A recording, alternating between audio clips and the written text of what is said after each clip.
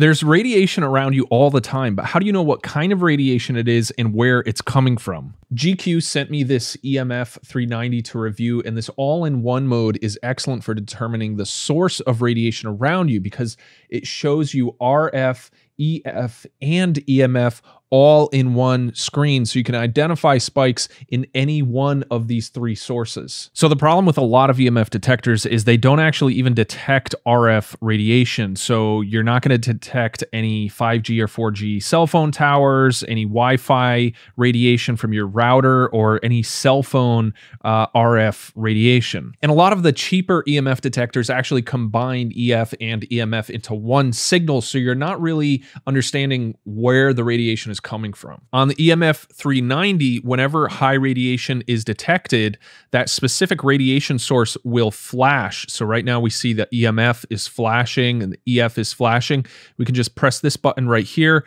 and it'll rotate through so we can see a scrolling graph of the EMF right here.